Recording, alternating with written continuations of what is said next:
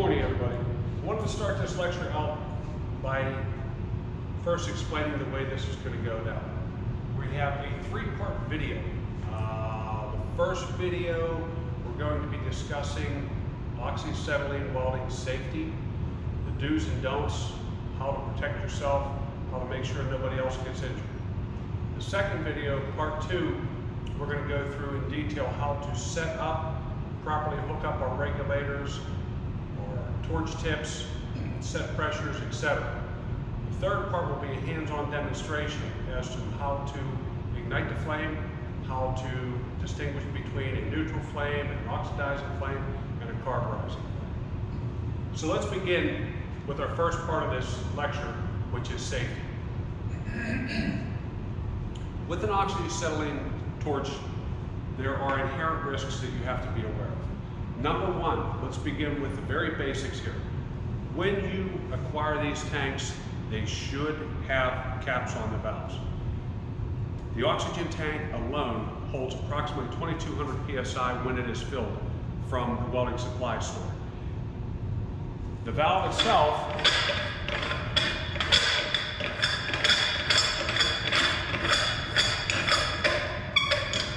is a brass valve.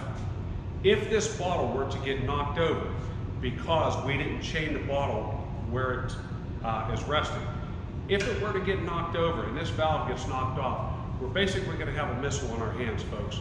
We don't want that, okay? So let's be thoughtful, let's be careful about this. Don't ever move one of these bottles unless you have this cap on and installed correctly. When you remove the cap, make sure that the bottle has some type of a resting device.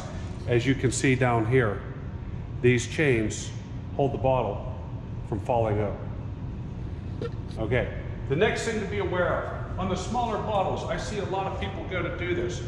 They're going to try to pick the bottle up by this cap to move it. I don't recommend it. Why? Simple reason.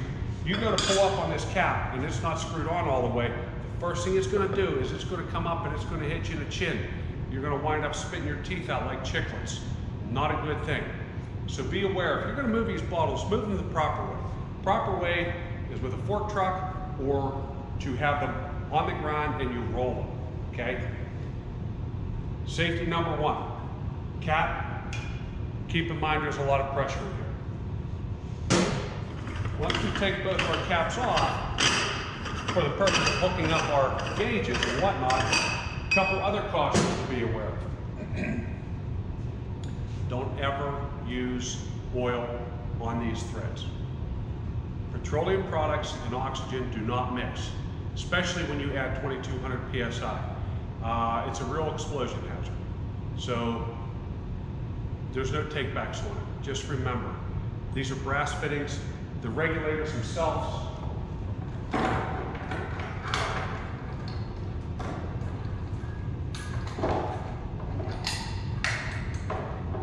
are also brass fittings. There's no need to add any type of lubricant when we go to hook these up. Ever, ever, ever.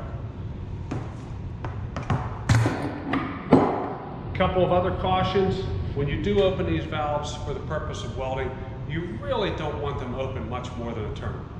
In the event something really bad happens, make sure that you can shut these valves off in a hurry if you're not already hightailing it out the door.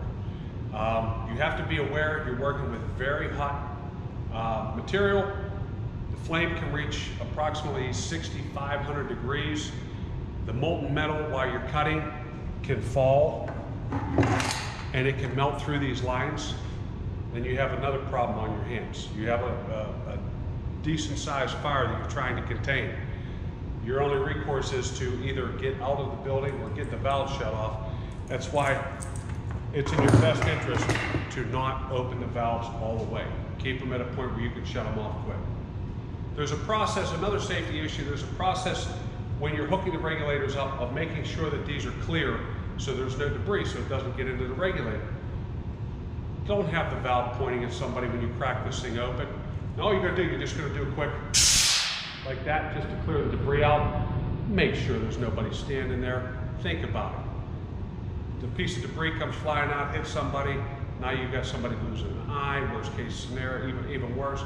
But just think about things like that. Before you clear these, make sure there's nobody around. Quick review, make sure we keep our bottles chained when the covers are off. Make sure that when we take the covers off that we don't have any, the reason we're chaining it with the covers off is if the bottles fall over, bad things can happen. Number 2, don't ever put oil on these threads, ever, ever. And always remember, with oxyacetylene welding, the green hose is always the oxygen, the red is always the fuel. Whether it's MAP gas, whether it's acetylene, whether it's propane, the red is always the fuel, the green is always our oxygen.